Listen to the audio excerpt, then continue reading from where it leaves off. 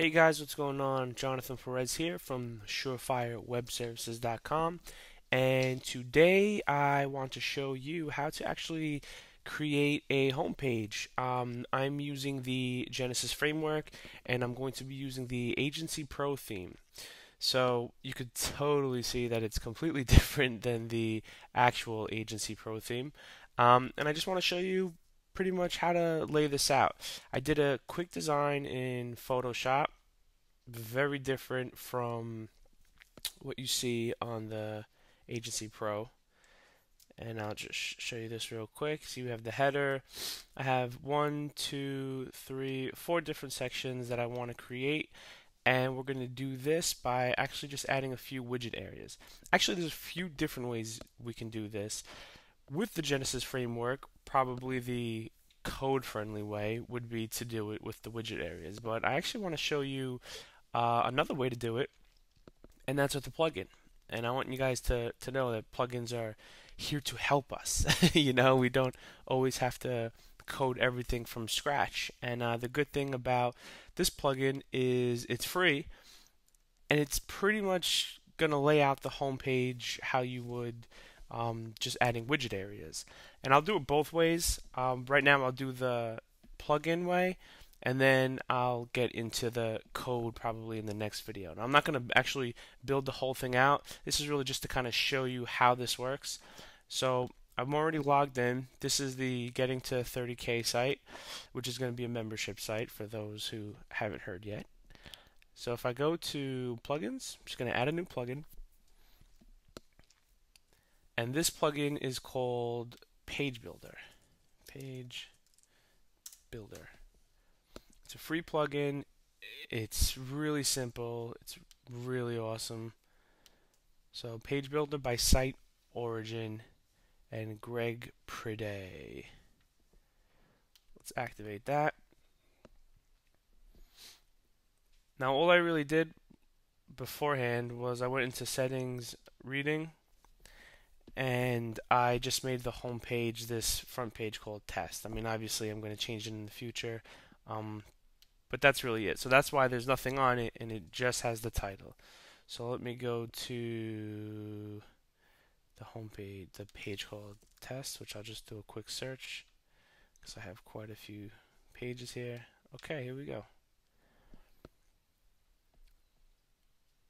Alright, so now we have visual, text, and we have page builder.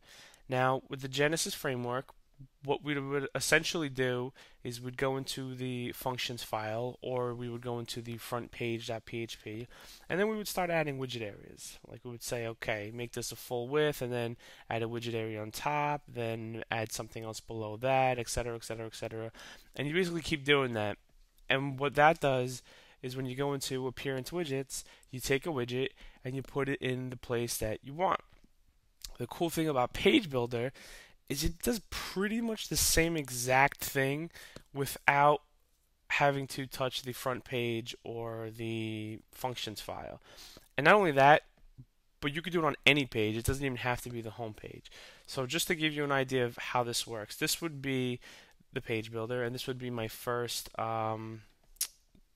widget area. Let's say I could add a widget or add a row. I'm going to add, based on design, 1, 2, 3, 4 rows. So let's add a 1 row column after that.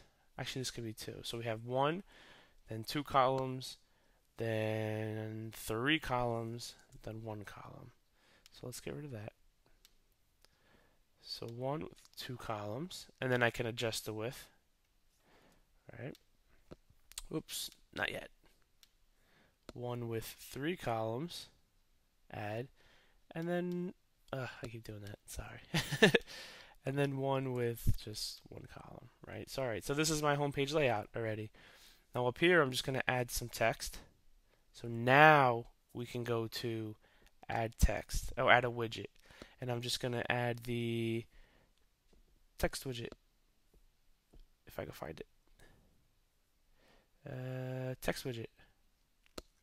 And then you just put in your stuff. So the title would be, the goal is to make 30K in 1 year. I'll show you how I did it in 7 months. right? The goal is to make 30K in 1 year. Then this could be, I'll show you how I did it in 7 months. And this is the text widget. So obviously I can add code, like if I want this bold, it's not gonna break anything. So you just treat this exactly how you would treat the widgets, which is exactly what you would do if you were creating a home page anyway. So I have that. Then here I would add a picture, which I don't have yet, but I would just add another text widget. Let's see, more text widgets. So this is just a lot of styling. This I have 1, 2, 3. So I could do, let's say, a featured post or a featured page. So we have pages, post content, display some post content, post loop. Oh, if I want to display a loop of posts. What else do I have here? Price box, list, Genesis featured page. Let's do the featured page. Yeah, your widget. What page do I want to add here? I don't know. Let's do an interview with Kim Doyle. Show the featured image. Keep the thumbnail. Alignment center. Show the page title. Show the page content, but only show 100 characters. Read more. Yeah, I don't think there's an image there. So interview. Actually, let's just call it the journey. The journey. Okay, done. And then I would do that with each of these and so on and so on. So now if I update this,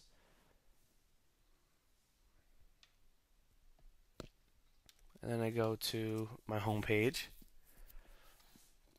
here I have everything that I put in. I mean, it's not styled, granted. I would use a title toggle for this, which is a plugin also, or I could just put in, remove action, Genesis do title. Let's see, this is the headline, this is the subline, the journey, this would be section 1, then I could pretty much style everything. And if you want to take a look at the code, inspect element, let's move this up so you can see it. Now I have my classes here. So everything's a panel. So this is the entry content. Now I have panel grid with the ID, panel grid cell with the ID, panel widget, blah, blah, blah, blah, blah, H3 class. So I would essentially style this right here. Now the only limitation to this, and I wouldn't really call it a limitation, is I don't have much control over the classes.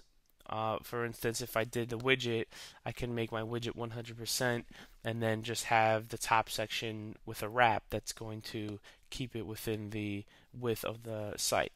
Doing it with the plugin, I can't really do that because entry content is the width of the site. Unless I specifically made a class for home entry content 100%, but then I would have to make sure that these would get wrapped in. And let's see if I could even do that. If I go to switch to editor, oh yeah. Yeah, I guess technically I still could do that, but I don't know if I'd be able to go back and forth with the, what you call it? Oh, pre-built layouts. So yeah, so I mean that's it in a nutshell. This is probably the easiest way to do things. Once I make this 100%, all I have to do is make panel grid similar to my wrap class, which it seems to be the same exact way. So in the style sheet, just to show you real quick, appearance editor, yeah, leave the page. Say I'm in my agency pro theme. Do I have a class of wrap? Site inner wrap modular. So then here I would just do panel grid, keep that there, and then what else? And then keep entry content 100%. So let's look for, whoops, entry content code, entry content button. Oh, there's no actual featured content. Okay. Where would we put it? I'll just put it right here. So, home, entry, content, with 100% update. Refresh. Let's see what we got here. No, that did not work. Because we have site inner.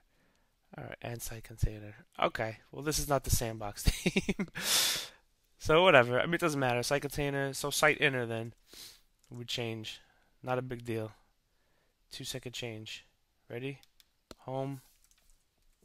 Site inner. And we're going to get the same exact results. Unless I just spelled it wrong. No, I didn't. Refresh. Site inner.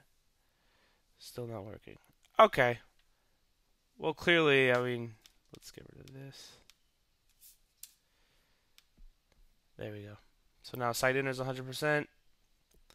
Then I would have to get panel grid. Oh, geez, now everything's 100%. I mean, you get the point. Div inner, panel grid, panel dash grid. That's why. Oops. Panel dash grid. Clearly, I'm doing this on the whim. But there you go. Now you have the same results. This is technically your wrap, and your site inner is 100% after I got rid of this. And then you can get the same results. But regardless, that's the only downfall that I see of this.